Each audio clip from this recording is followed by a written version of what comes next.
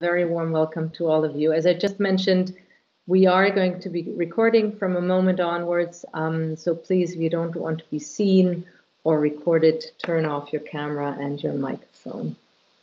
A very warm welcome from my side to this second expert talk hosted by us, the International Alliance Against Health Risks in Wildlife Trade.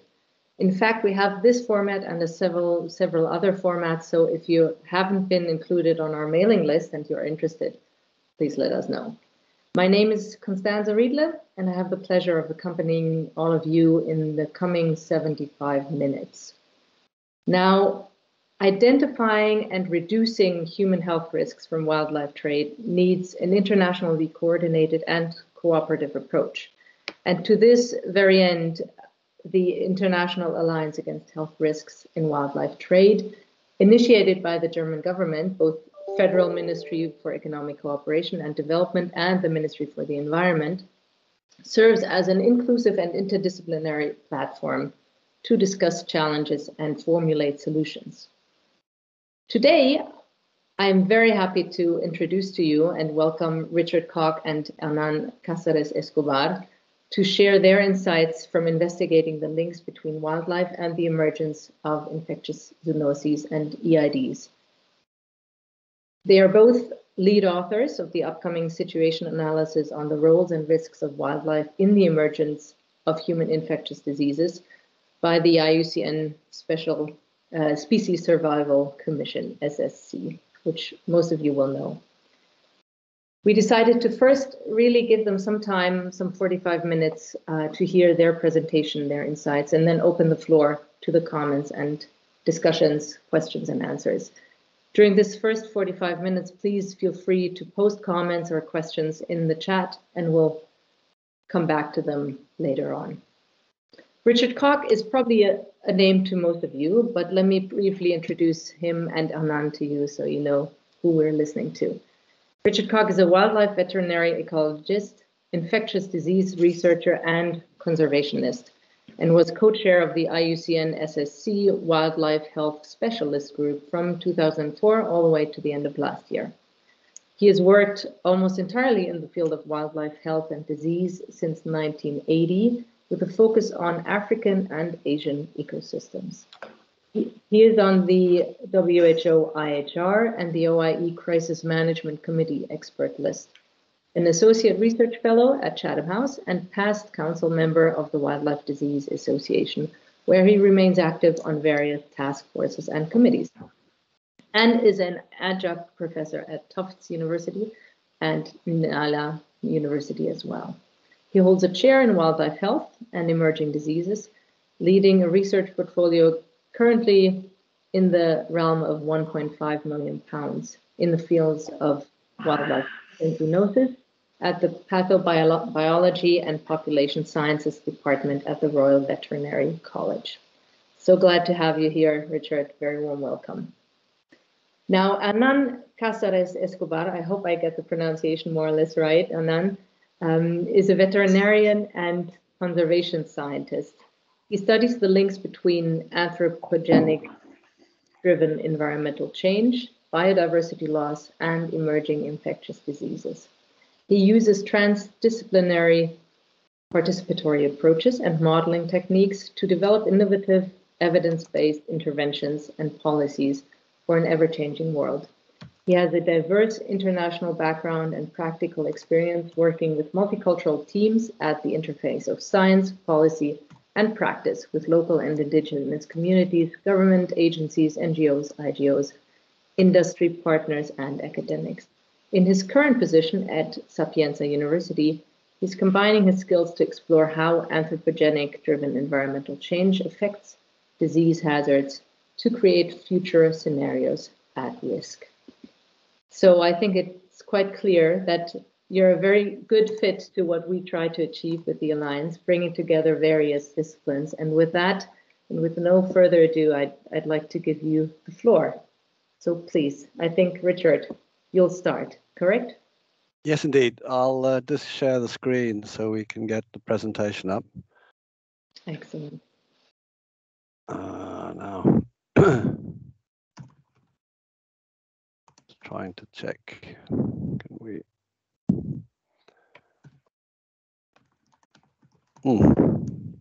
Why it's not? Let's just.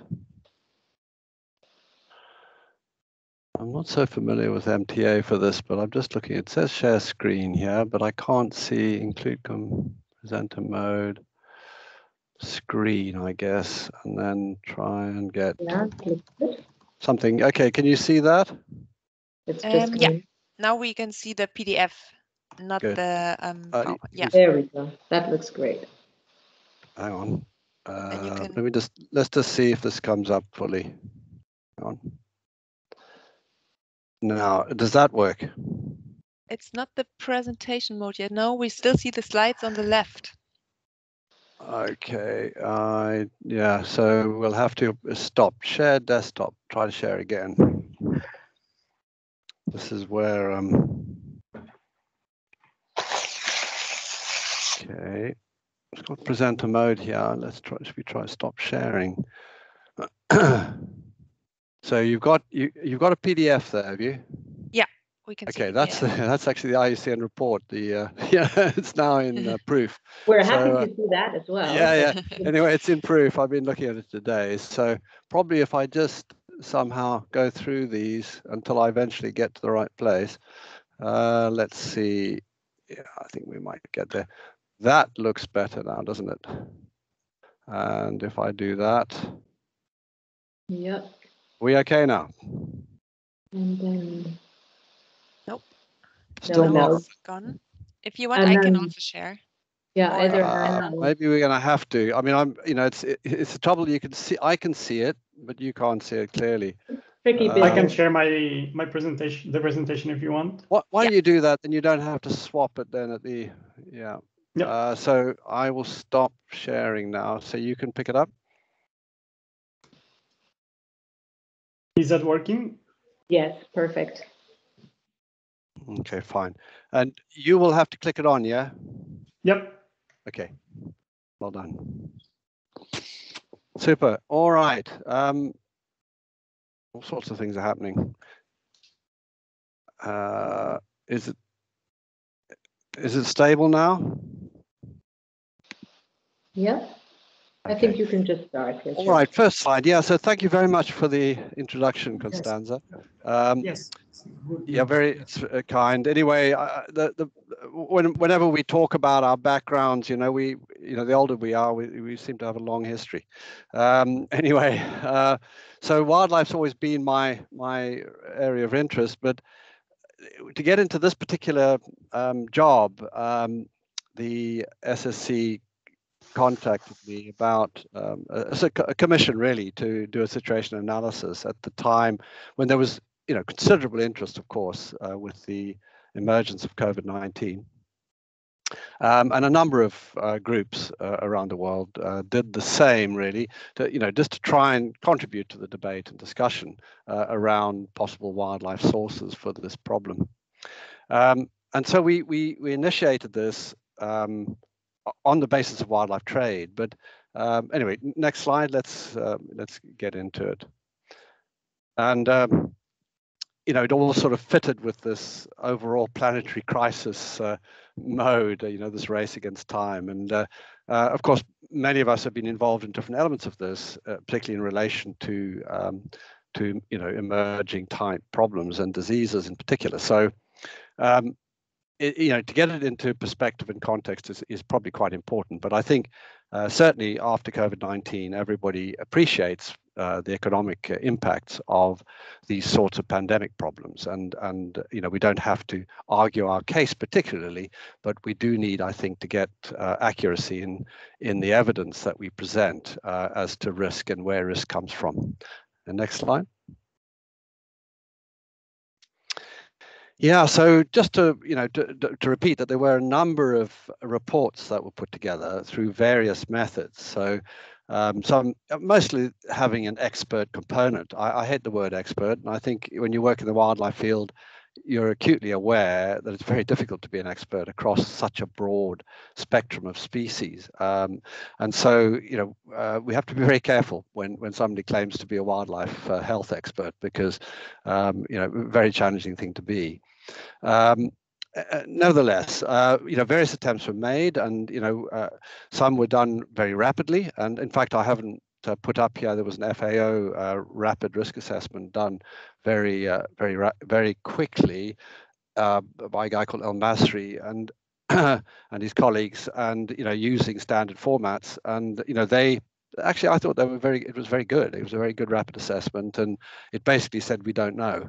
But we estimated the risk actually of a further event happening beyond the one that was already there was quite low, or close to negligible actually. But anyway, mostly based on the uncertainty. So that I thought was quite a good view, and many of these other reports that came out I think were very bold in their statements around particularly wildlife trade, our report, which is coming out, is obviously quite a long time after these reports, but we have put a lot of effort into it. I'm not saying it's necessarily going to be any better, but we've given time for things to evolve a bit, and the processes within IUCN are quite complex, and it is a large body of people who are academically and professionally interested in wildlife, and very concerned obviously about the conservation of species and how wildlife is perceived in the modern world, where it's under such pressure.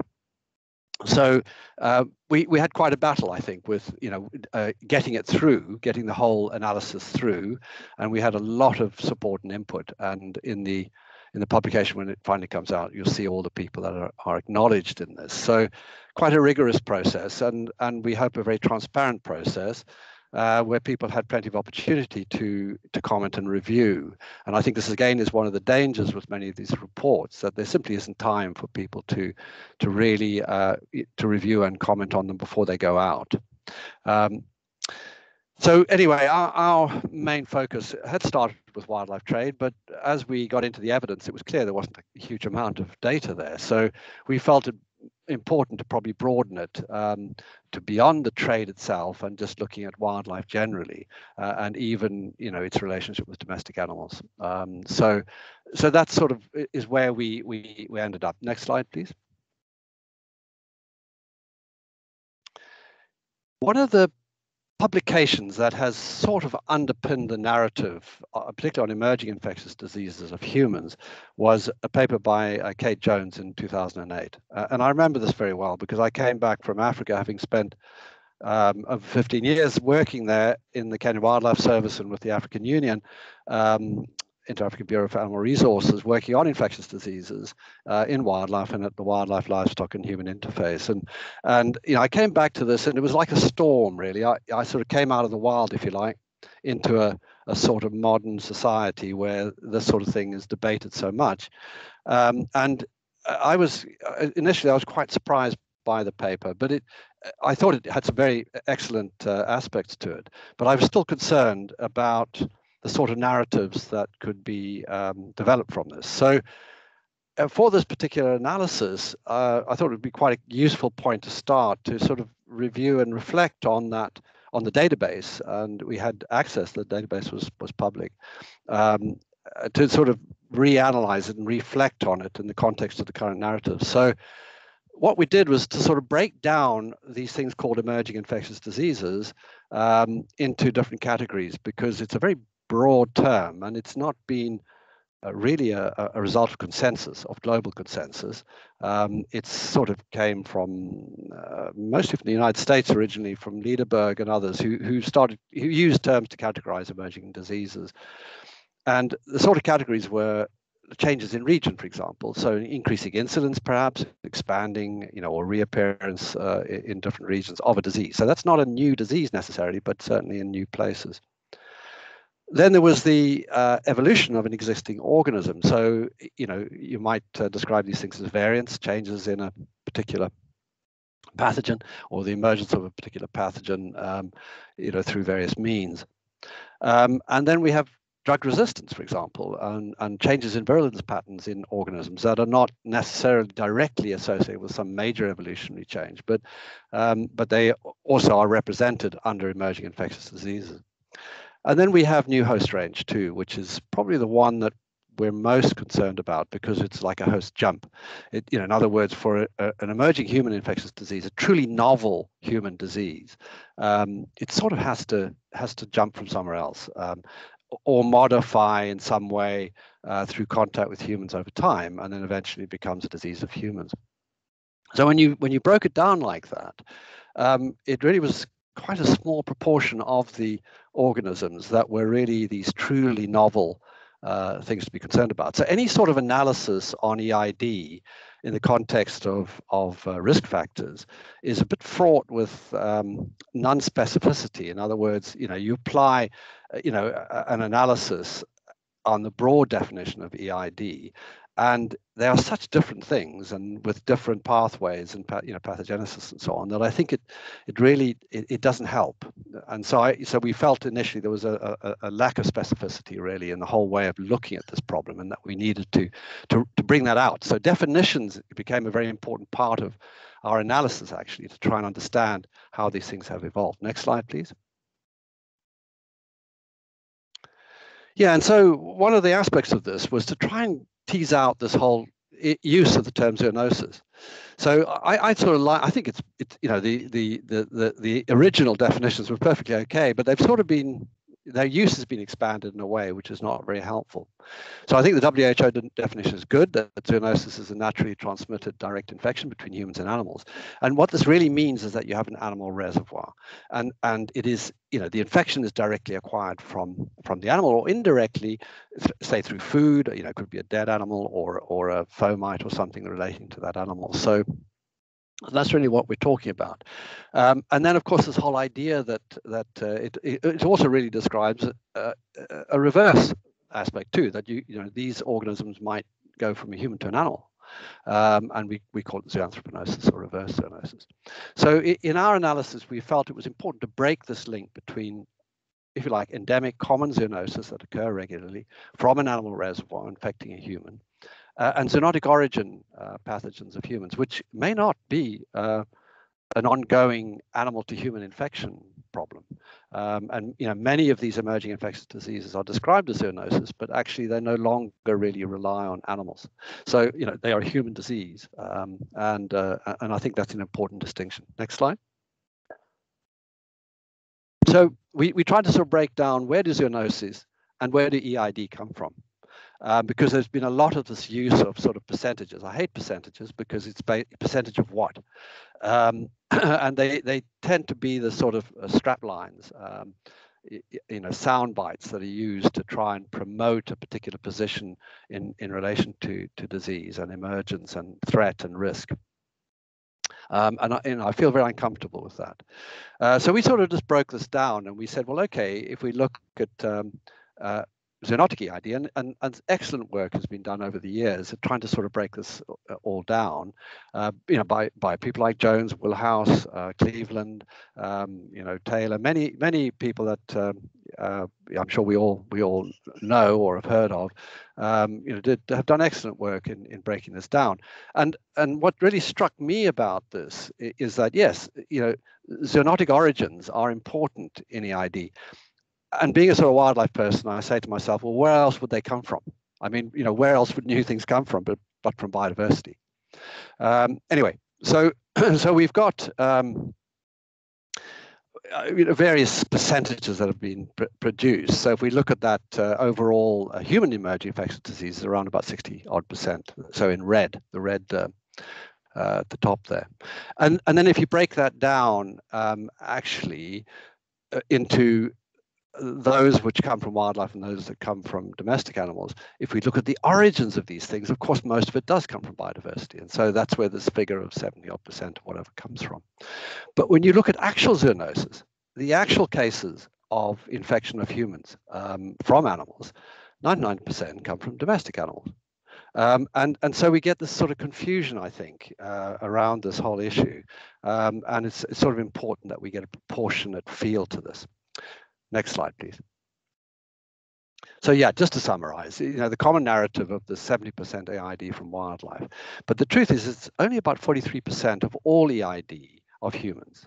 And most of those actually are just genetic origin and aren't ongoing zoonoses. And I just want to, put that down as something that we need to bring into narrative to get a better proportionality to the problem. Next slide, please. So if we look at actual zoonoses, it is rare. I mean, and we know that in human health. Most medical doctors, if you ask them how many zoonoses do you see a week, they'll say, well, none. And how many in a year? And they say, well, maybe one. So they are very rare actually, in context of the overall burden of disease of humans, and that's why in the global burden of disease they're not actually really differentiated. So this is a big problem, and I think it's one of the central problems about really resolving this whole issue of animal-related disease in humans, is getting a much better handle on that. Next slide, please. And if we also look at global trends in human mortality, we mustn't forget that the biggest cause of mortality is air pollution. So if we look at the different categorizations, non-communicable and communicable, we must get this balance, in our minds. But of course, infectious disease is important. But actually, over the 20th century and this century, there's been major advances in control and reduction in human infectious disease. So I know it's very counter to the current narrative, but I think we must keep that in mind. Next slide, please. So what is the problem about animals that is causing all the fuss about human disease? I think it's the perceptions, really. It goes back to Pandora's box and this whole idea that everything bad sort of comes from that dark forest. So I think that's very much in our human psychology, and it's something that's easily, converted into narrative. And of course, when we have an event like COVID and the species is mentioned, the bat, everybody then says, well, of course, this is exactly what, we've always known this. But anyway, it just reinforces that idea that everything does come, from nature. Next slide, please. But I just want to point out, and there was a very good paper I felt on looking at the sort of proportionality by Barr on et al. In 2019. It's a complicated picture, this, and I don't want you to look too close at it, but what it really comes down to is, 96% of global mammal biomass is human and livestock. And so actually, this is the real issue now in that. And when we look at the microbial world, their biomass is even bigger than our biomass by a very large proportion. So, we need to just remember that this world is mostly microbial, and we're actually a rather rare entity on Earth. And of course, in addition to that, biodiversity is on a cliff edge. Next slide, please. And I think this is a much better picture to look at because it gives you a sense of proportionality. If we look at the millions of tons of mammals, this is really what it is. So wildlife is an incredibly small proportion now of the overall biomass of life. That is particularly important to us. Next slide, please. And just to reinforce that, when we look at trade, I think it's so important. So that red arrow points to something you can hardly see, which is the actual global livestock meat production figures, and game meat is in there. It hardly it can be seen. So the majority of meat on the planet is domestic. Next slide, please. So it's a minuscule proportion of the meat trade, but the volumes are still significant. I mean, we're still talking millions of tons, and they obviously have their own context and certainly would carry no less kilogram per kilogram risk for human pathogens. But I think it's again important to get proportion right. But actually, the evidence is not strong for zoonosis sourced from wild meat. There's not a lot of data there to tell us anything about it.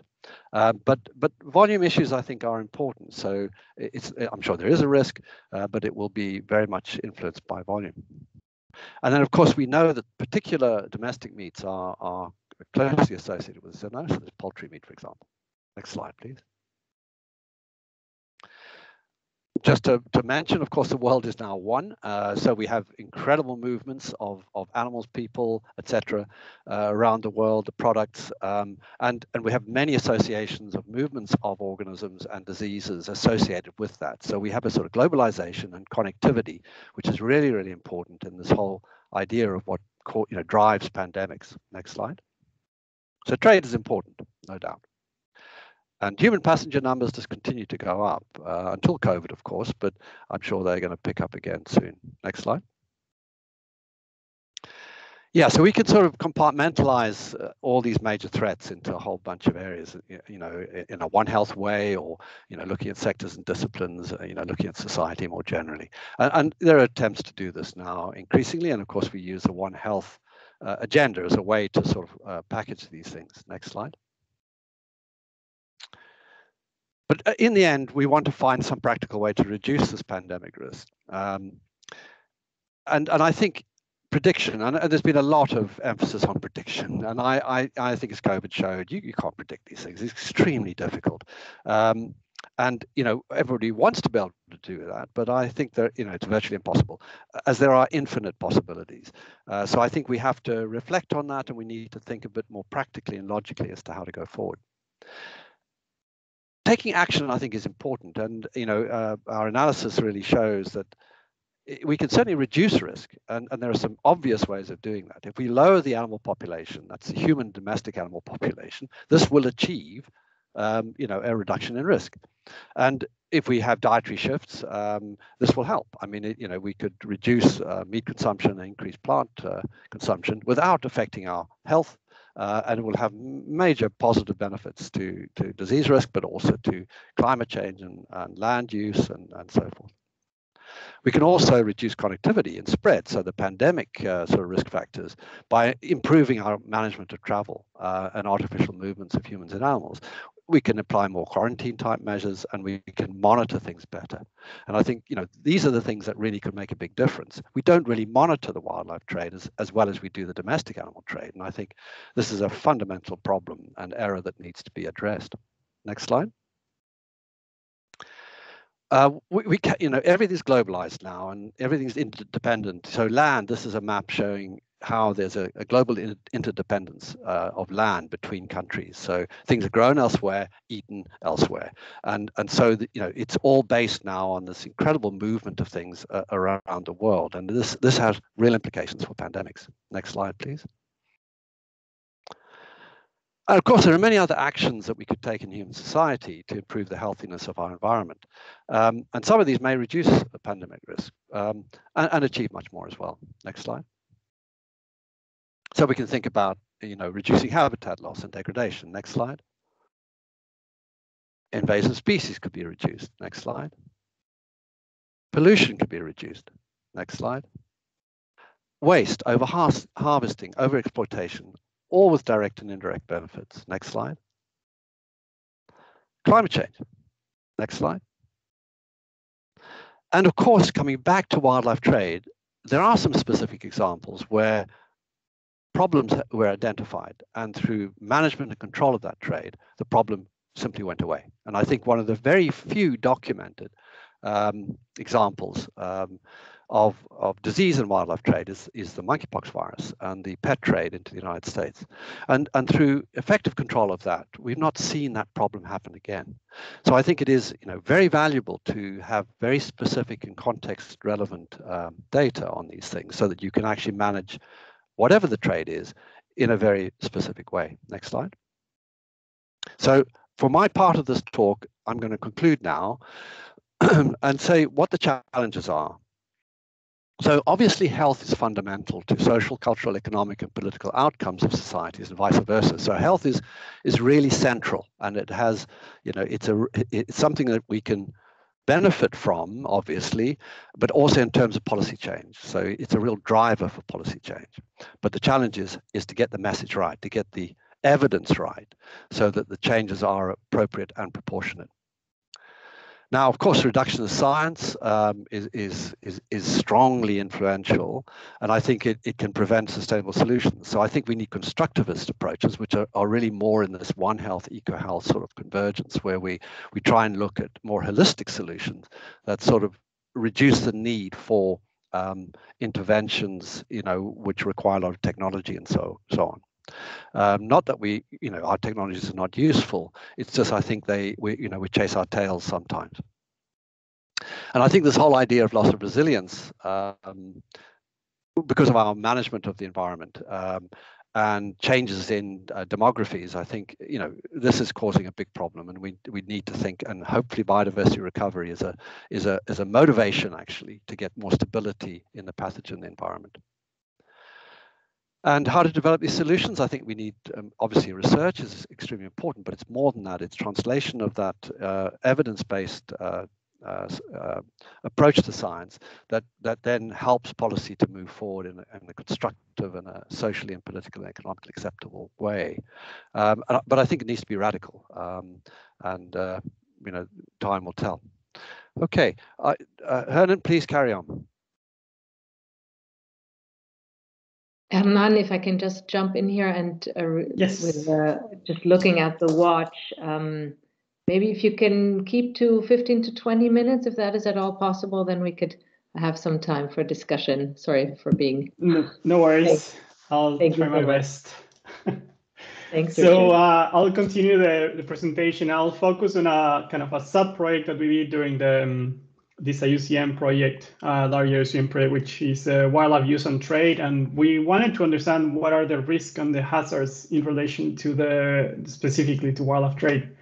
So obviously, this market, this is a Huanan seafood market. Now it's widely considered as a source of SARS-CoV-2. And this obviously launched this study and launched a lot more, I would say, in terms of discussions and international agreements and international, obviously, collaboration calls on how to move forward following this COVID pandemic. But to focus on wildlife trade, to start with, like, what is wildlife trade? When we discuss wildlife trade, we often kind of lose the context. So in general, wildlife trade is the animal, plant, and fungi species, and the trade of their products and derivatives as well.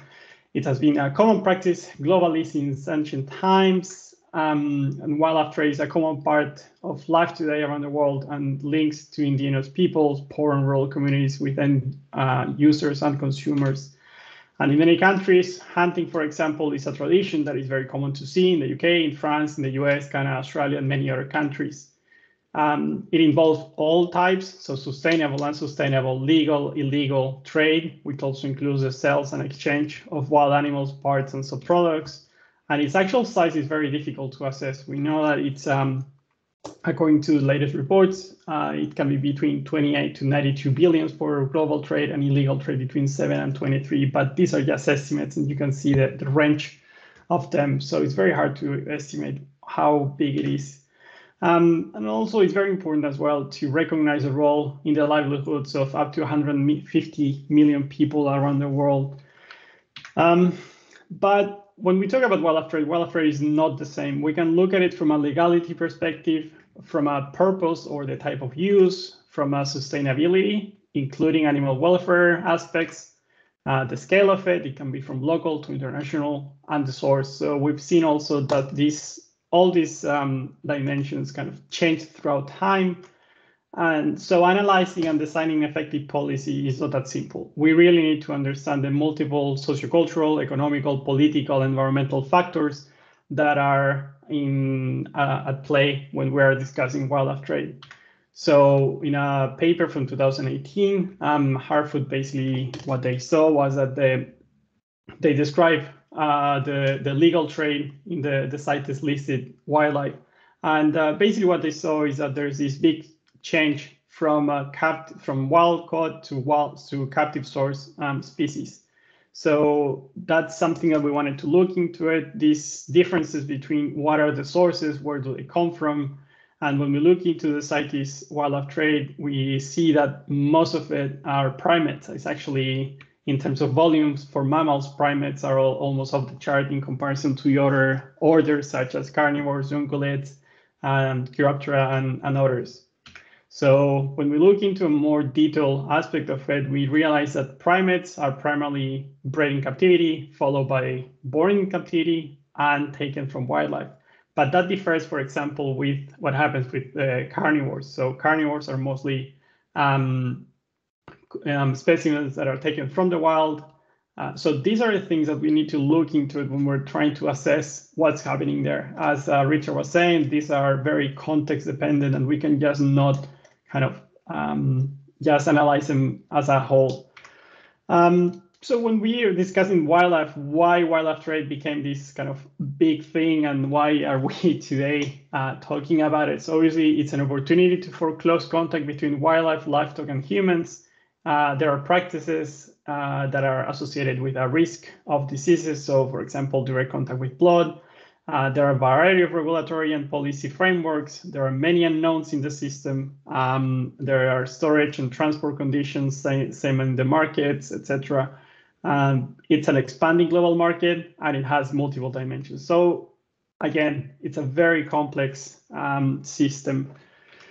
So this is one of the reports that came out last year. And in this report, they, out of the 275 zoonotic diseases that they identify, 25 were classified as having the highest risk to human health through expert consultation with OIE. So this is a very interesting thing, because in this line is relevant to differentiate what is a hazard from a risk. And moreover, not only the diseases in this list, not all of them are actually significantly associated with wildlife trade. It means that they've been listed for that species. So this is a hazard, obviously. So basically, we wanted to go even further and try to define these different issues around wildlife trade. So we had these 5 driving questions. So the first one was to define the connection. Is it a confirmed connection, presumptive, or suspected? So we define confirmed connection when the pathogen has been confirmed in both animal and human subjects by laboratory techniques such as ELISA, PCR, antibody detection, etc. Presumptive, it would be when the pathogen has been confirmed in either animal or humans. Same with laboratory techniques. And it'll be suspected when the pathogen has not been identified neither in animal or human subjects, but the disease symptoms are consistent with those of the suspected disease. So we can see these different levels of how we can define this connection. Today, I'm going to focus on the confirmed aspects of the analysis. We'll take a look at where the event took place, what is the context in the wildlife trade context in which this infection happened, what are the pathogens associated with wildlife use and trade, and what are the species associated to the events. So to tackle this issue, we work with a big group of experts, among them Chiara Keenan, who is a research fellow in the Campbell, UK and Ireland. She's an information retrieval expert that helped us to define the protocol and be in line with the latest methods, basically on how to conduct these systematic searches. So the idea was we defined that the best approach would be an evidence gap map to consolidate the evidence on what we know and what we don't know about the role that wildlife trade use on human infectious diseases. So we search in 6 different electronic databases, and we also carry out different consultation with experts and backward and forward searches. We got more than 5,000 scientific articles that discuss wildlife trade and human diseases, and around 140 publications describe human cases in the context of wildlife use and trade. So we decided to use an evidence gap map because it helped us to identify and summarize the existing scientific evidence that focus on potential links between wildlife trade and human diseases. This also includes emerging infectious pathogens and zoonoses. The map and data will be publicly available in the upcoming weeks. So this is actually linked to the report.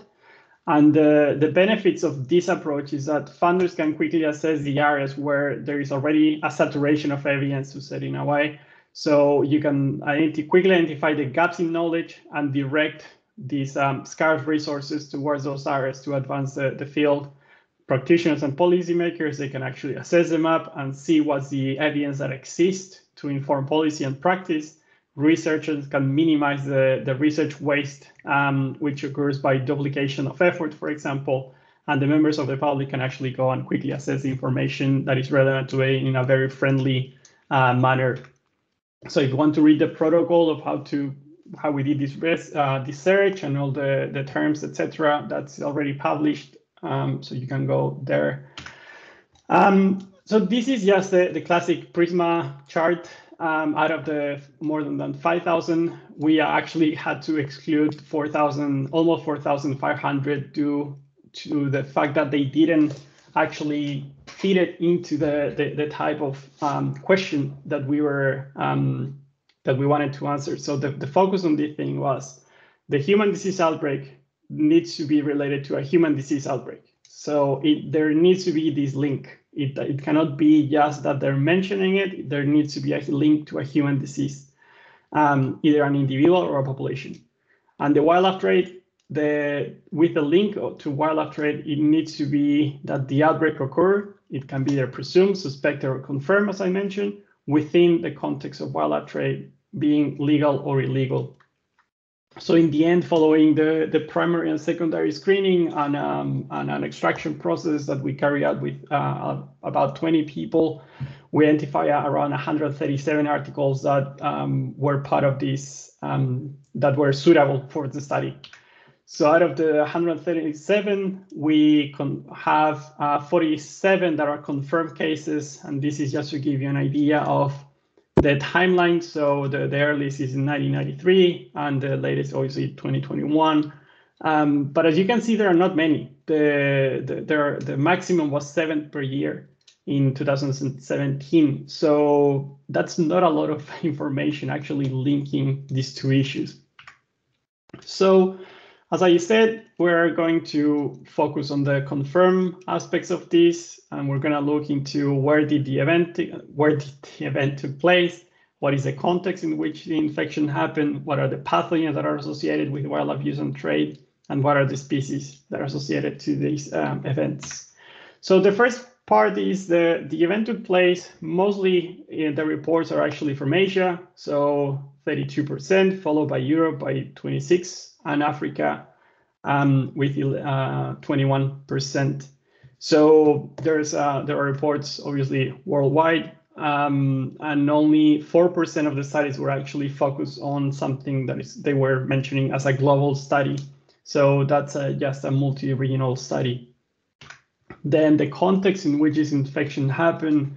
So the first is the commercial setting. So for example, then followed by hunting, so primarily sport hunting, mostly in Europe, and then subsistence settings. Then I think it's important also to mention that commercial systems include what it's called live poultry markets. So following the outbreaks of influenza, there seems to be this peak on studies that took place in poultry markets. The issue with that is that we don't know the species. So we know that it's birds, but we don't know what animals, or if these are actually wild species that are being that are in the system, or these are domestic species. So we decided to include them just so we didn't lose any sort of information on the or resolution, basically. Followed by that, so the groups that are associated with the event, 83% are mammals, followed by birds, that's 9%. But this type of birds is what I was mentioning. These are live poultry markets, and then birds that are actually wild, and then obviously 2% are amphibians. So when we look at the species level, actually 62% are known species. 38% this is either a group or an order or something that we cannot really track. So at the species level, this is just to give you an idea that the most common confirmed case are actually wild boar, followed by species that are related to either, for example, the mast palm civets. This would be with SARS. And non-human primates, this is just something that in a group that is that's not specific.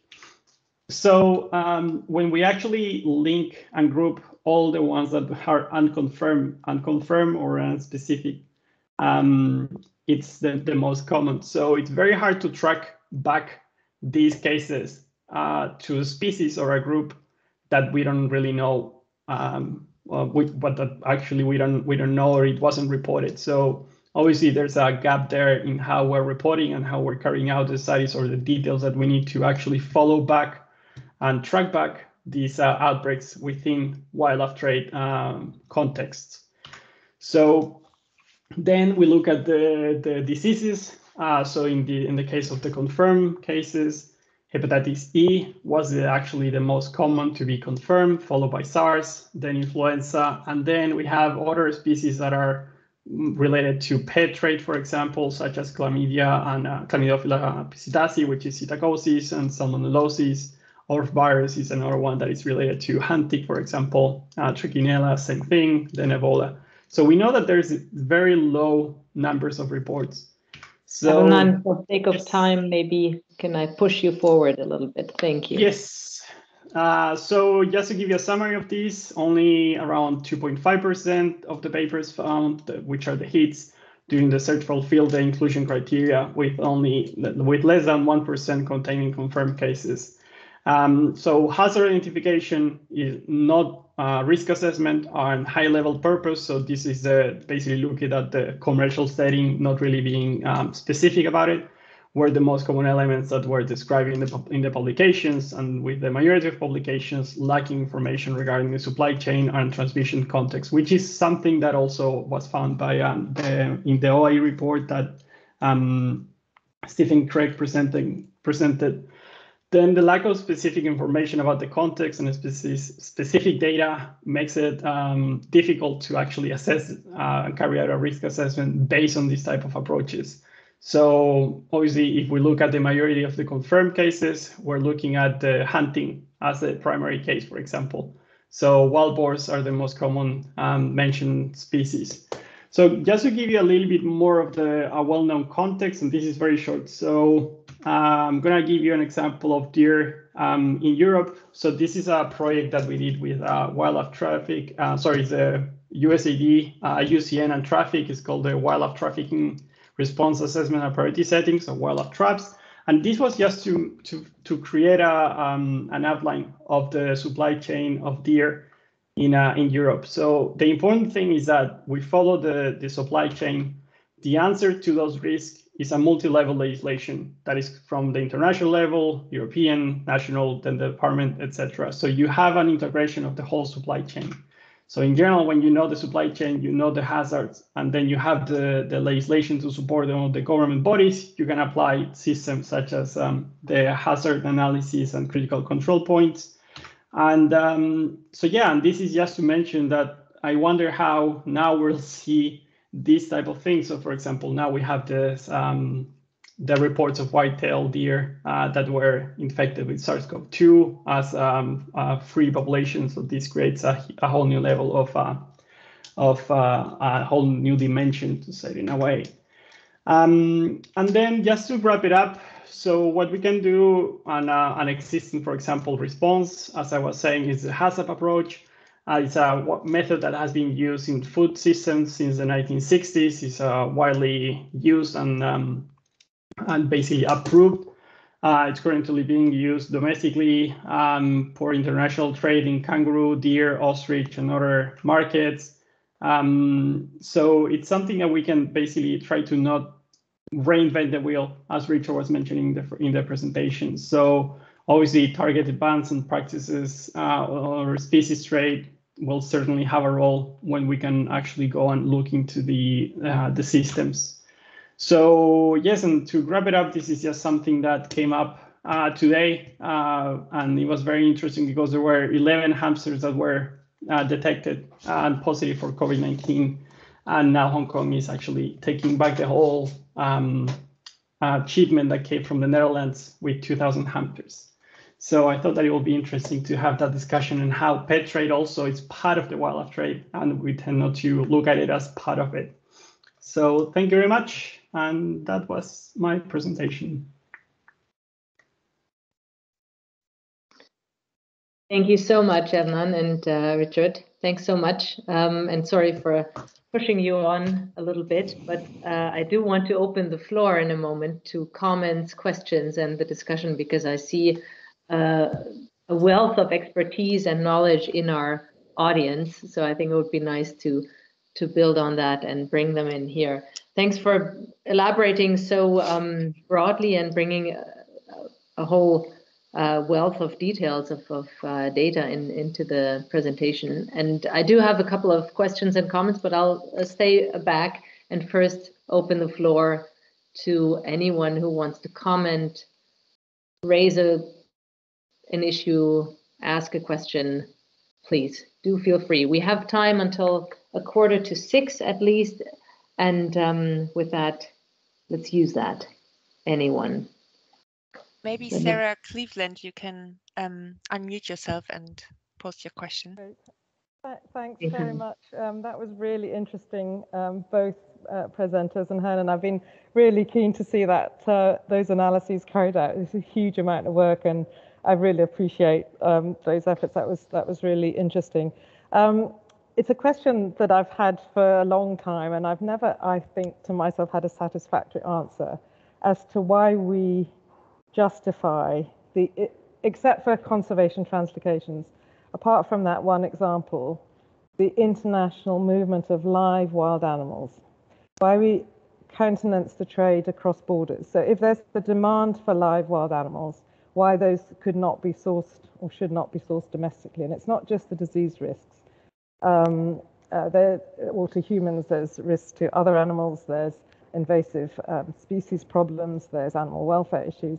And we know how hard it is when we can't even identify not just the level of species, but often even to class the species in these live shipments. And there's been huge resistance whenever I've mentioned this. And I'm just not quite sure why it would be such a difficult issue to think about. I know ban is a really pejorative word, but it would simplify things hugely. You just can't move live wild animals across borders. And if you have a trade in live wild animals, that needs to be sourced and sustained domestically. So I just wondered if anyone's got any thoughts on that. I'll jump in quickly. It's so nice to see you, Sarah. And you too. I think, look, I think, we have this sort of ideal frame for doing things. If one banned live wild animals, wouldn't we need to ban live domestic animals as well? I mean, what would be the, for some people, of course, wildlife's so important to some people. Domestic animals are really important to other people. So, the question is why, I sort of agree in principle that would make a lot of sense if we just stopped moving live animals around, full stop. But actually, I don't think you could differentiate between wild and domestic.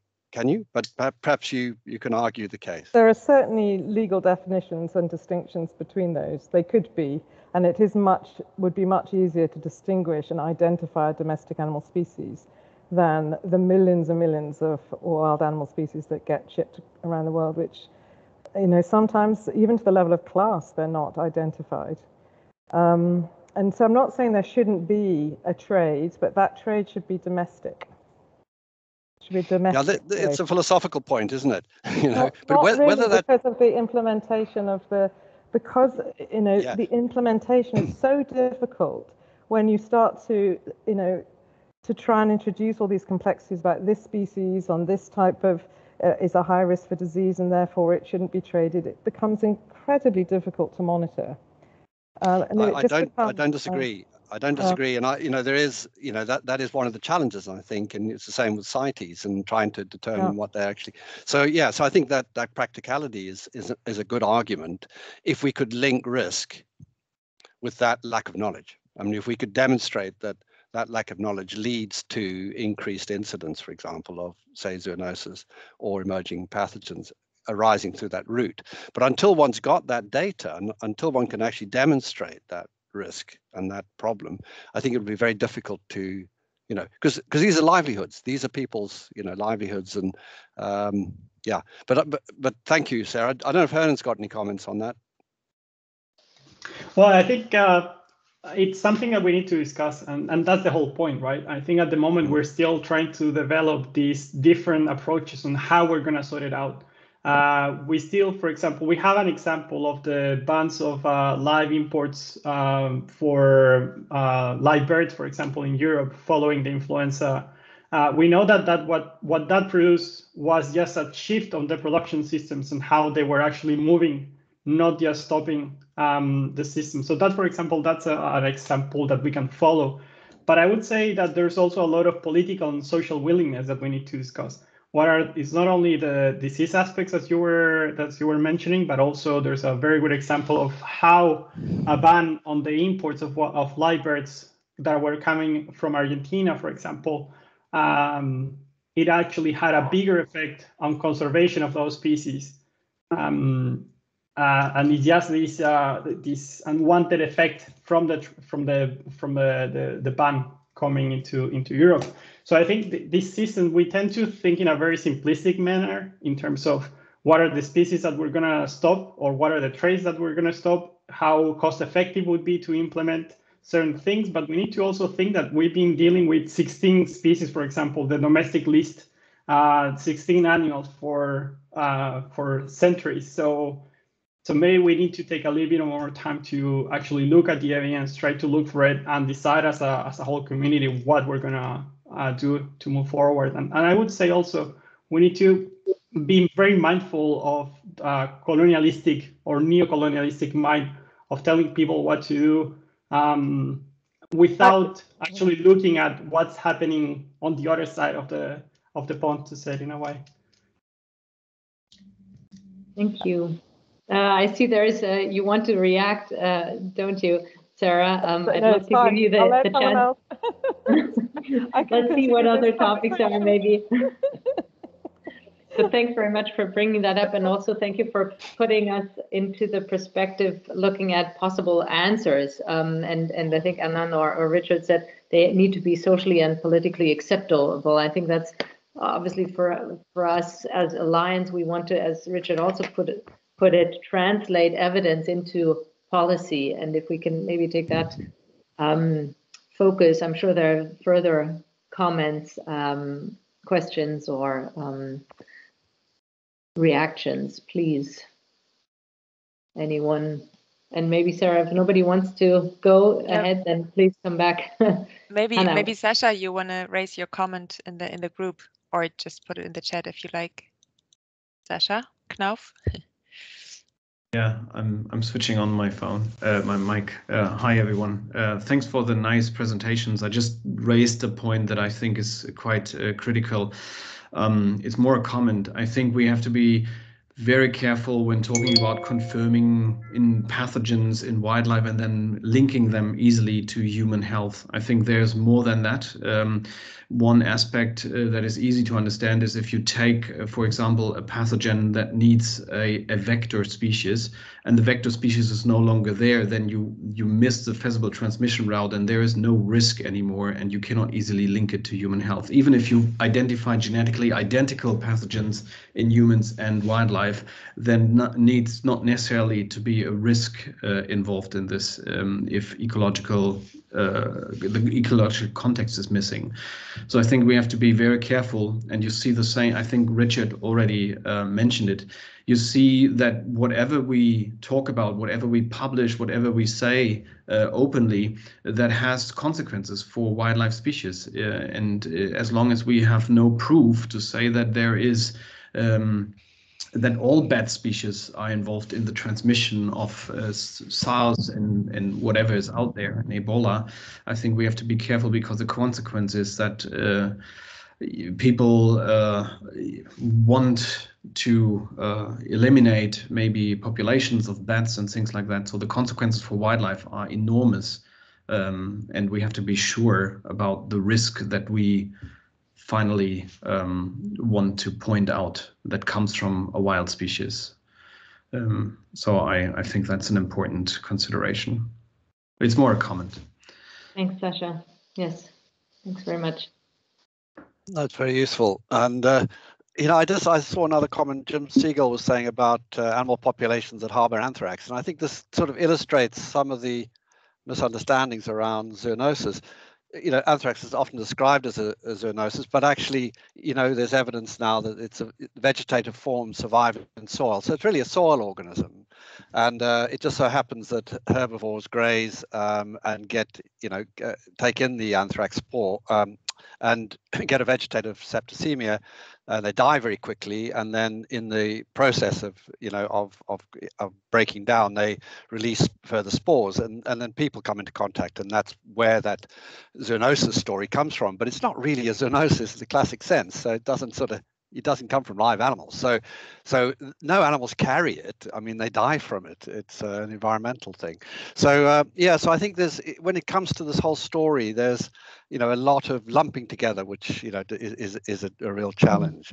And I think in this issue, just to bring out this issue of diagnosis and confirmation of zoonosis, it is difficult because often a human case goes to a clinic, but its story as to how it got the infection often is lost, in the details, and they treat it and it gets better, and that's the end of it.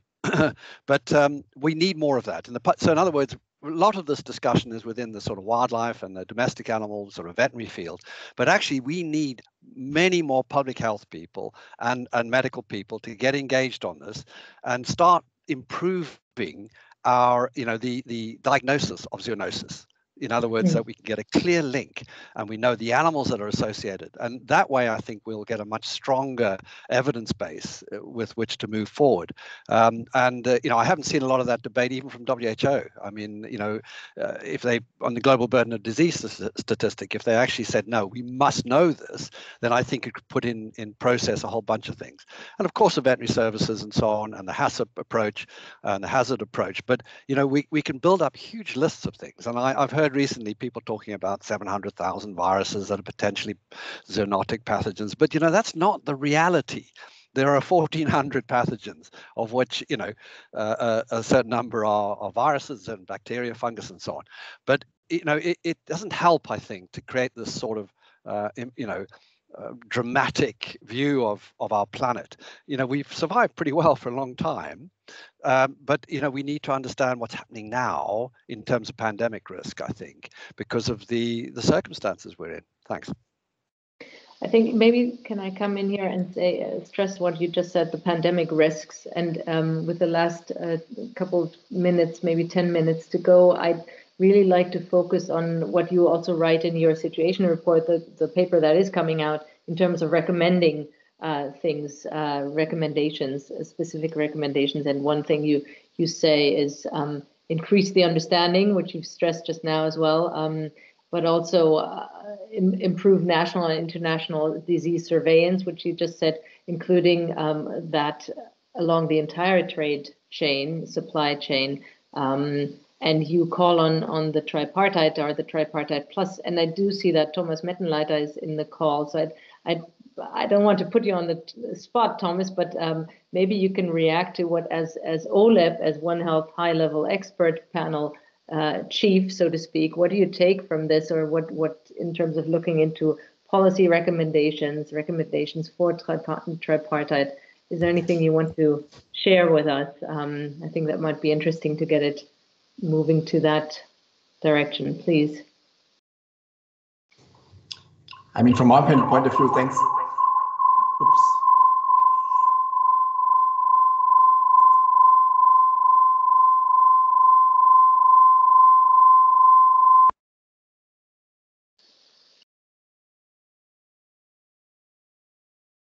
Sorry, you have to unmute yourself again, Thomas Mettenleiter.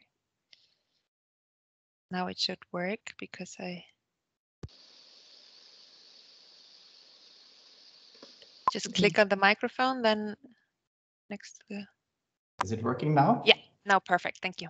Okay. So yeah, thanks very much, and thanks very much also for the presentations. I think, I mean, what for me has become clear is that we have still, I mean, a lot of gaps in knowledge. I mean, basically, I mean, there is that was pretty impressively presented. I mean, where the gaps actually are, and this is one of the tasks that OLEP has taken on board, and it's a part of our terms of reference.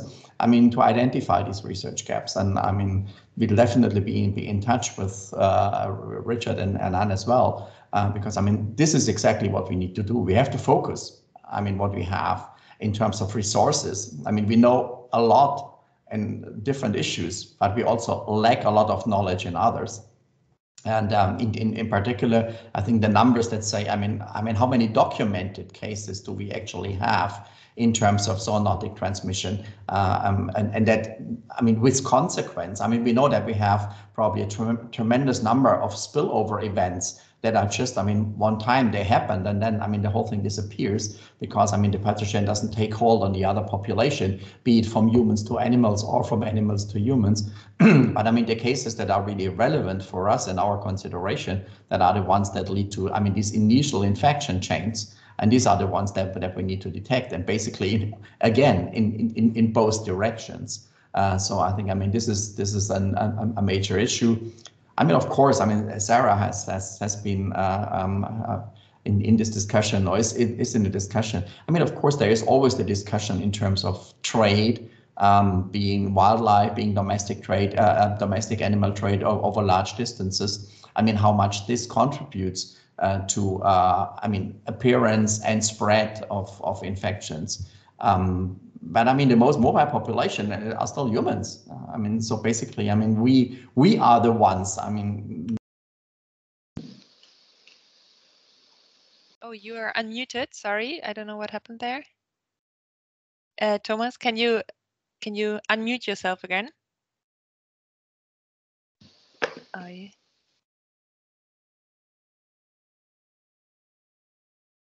Thomas, we can't hear you.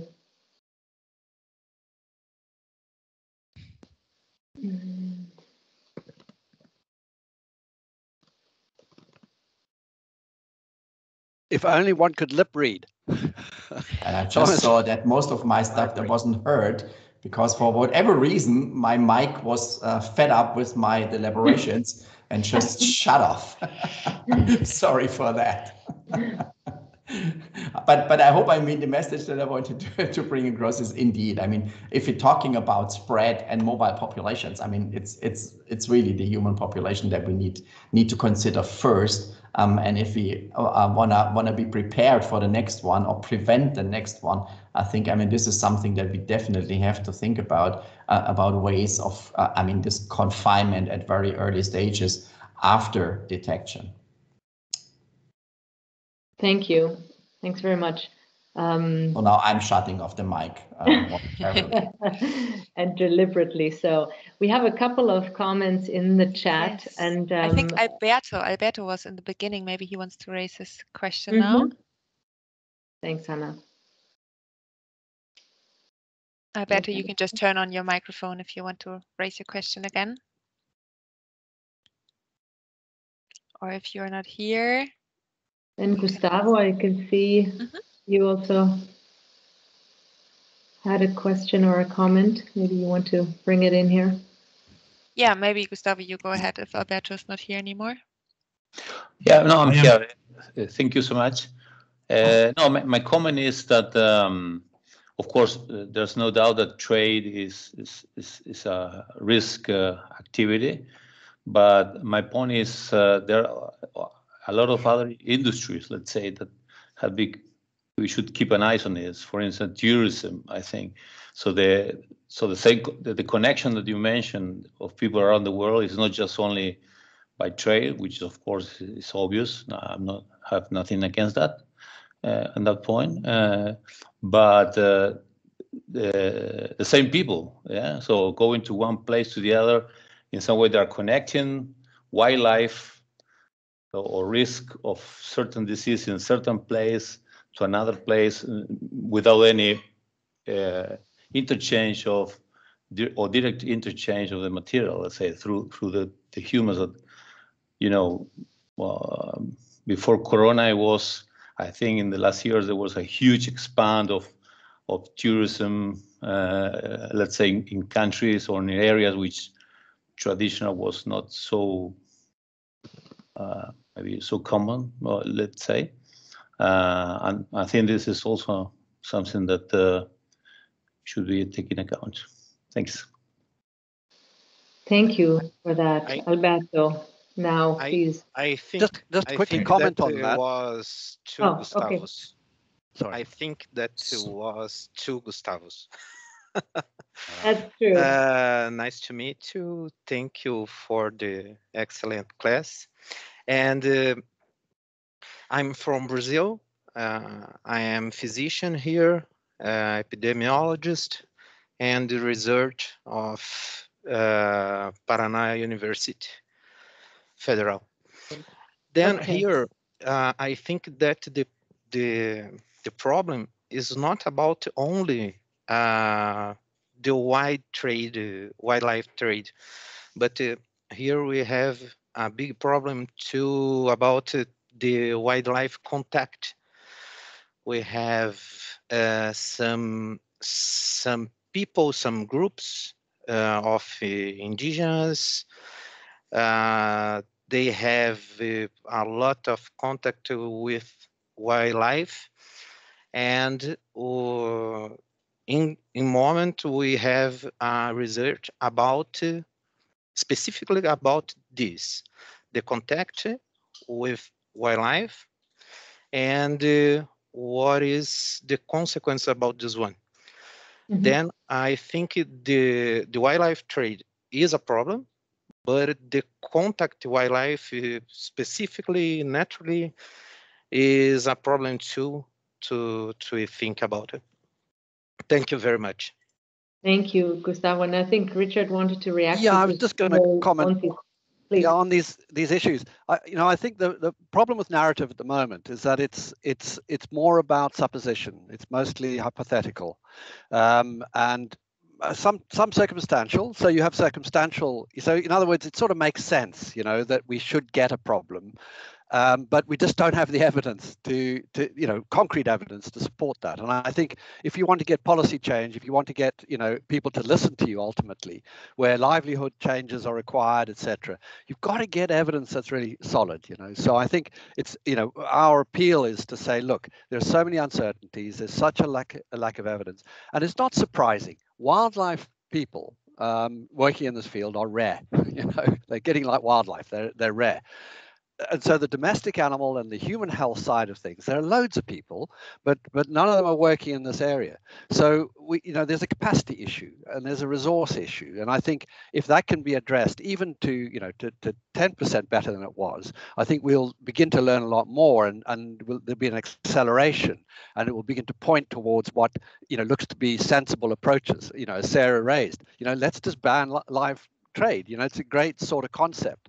And it doesn't necessarily affect indigenous people or subsistence activities, etc. So I think that many of us as conservationists and so on argue, and I think there's never been. I mean, conservationists will always say, look, a lot of this trade is just damaging. It's just bad for biodiversity, and I think we'd all agree with that. But it's just that our world's made up with complex communities, and people see things very differently. And I think we need to have a rationale that's based on evidence. And I would say that's the biggest message from our work, is that we're saying, where's the evidence? Thanks. Thank you so much, Richard. That would have been a beautiful end word and ending this session, but I do have one hand up and I don't want to disregard Dr. Maurice Frank. So please come in here, and then I'd like to wrap up the session because I like doing this punctually, being German. So Maurice, please. Hi, good afternoon. Thank you for the opportunity. Okay, so coming from the Caribbean, okay, so regarding the work that was done, great presentations from the both of you. I'd just like to know, did you both find that there were quite a few gaps regarding Caribbean outputs? Like, have you all noticed that the Caribbean is lacking in that knowledge base? Because as was brought up earlier, we've noticed that, yes, you do have issues in Latin America and the Caribbean where it's difficult to finance some of these research projects. It's difficult to get people to publish. We have quite a few issues in terms of collaboration, in terms of getting persons to work together effectively. What have you all found in the research regarding what's coming out of this region? I'll comment quickly. I think, your region is one region. It's just similar to many regions.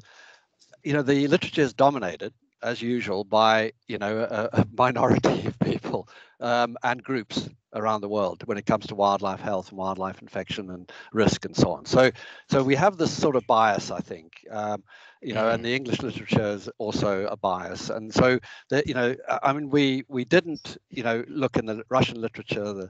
We tried to access information from places like China and so on, but through expert consultation, etc., to try and identify. But it's really difficult. Now, I think your region might well be a good example. As I said to you, capacity is not there, systems are not there. In other words, the information is not being gathered, on a multilateral basis and not at a national basis, etc. So I think until that sort of thing changes, and I would just encourage all health sector people to think about this and say, well, is the risk justification for diversion of resources? Because you may have to, divert some resources in health from air pollution or from, other causes of human death. And in the end, somebody has to make that decision. And so it is, again, comes back to this whole idea of proportionality.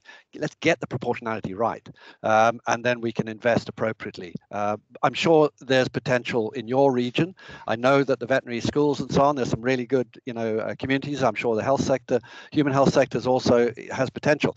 But, it's going to need local initiatives, I think, and it's going to need multilateral initiatives and things like this alliance, I think, which is just great. Thank you.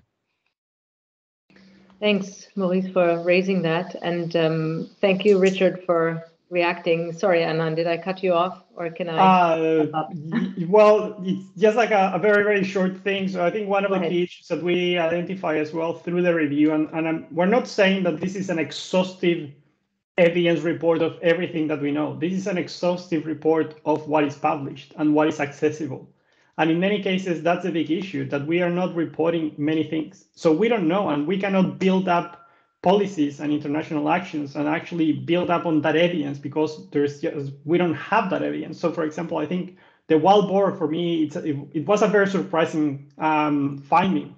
And that's just because a lot of it is coming from Europe. There are labs. You can pay for the publication fees as well, for example. So we know that there are a lot of gaps in between, not only for the sampling, for example, if you're working in a university or in a research center, you need to go through ethics. Ethics to work with humans, it can take years. So we know that there's a buildup of things that are hampering the findings in terms of evidence and reporting. So I think we need to get better as well at tackling those issues. And I think the last question from Dr. Maurice was actually in that line as well. And it's only in that region. We see the same in Latin America, for example, and in other countries. So this is something that I think international alliances can play a big role. All right, fully agree. Thank you. And maybe Alberto can still, because he wanted to raise it. No? Okay. Sorry, Anna, I'll cut everybody off because I would like to finish up. Thank you so much, Alberto, for raising the point. I think we read it of the reverse spillover. It's certainly important, but I do want to thank Hernán and Richard for your input and your work overall. We are really looking forward to seeing the report, to reading the analysis in paper, and if you have it in proof reading already, Richard, then we're hopeful to see it soon. Also, I'd just like to highlight, as you pointed out, both Richard and Ananda, this is exactly what we like to do as Alliance, bring in discourse, foster the discourse, bring in different perspectives. Also, Sarah Cleveland, you mentioned that that everybody comes from his or her own perspective, and this is what we try to do, interdisciplinary or transdisciplinary, foster even research. Maurice, if you haven't been on our mailing list, we'd like to really include you, because I think there's some opportunities for collaboration maybe in order to move forward by raising the unknown, by identifying the gaps, and then both including local, multilateral, and other types of organizations move the discourse forward. Thank you, Hernán and Richard, also for your commitment to the Alliance and your work in the incubation group. Very helpful, bringing in your data and your research and your insights. And with that, I would like to wrap up. Sorry for cutting off any other questions, but it's always a best sign when everybody's on board. We will have a next expert talk soon, and please watch this space and let us know that we can send you the next invitation. Thank you so much, and have a good evening, afternoon, morning, wherever you are. We're looking forward to fostering this course further and moving on. Thank you so much. Thanks, Bye-bye. Constance. Thanks, Hannah. Thank you. Thanks, Hernán. Take care. Thanks, everybody. Take care. Thank you. Thank you. Thank you very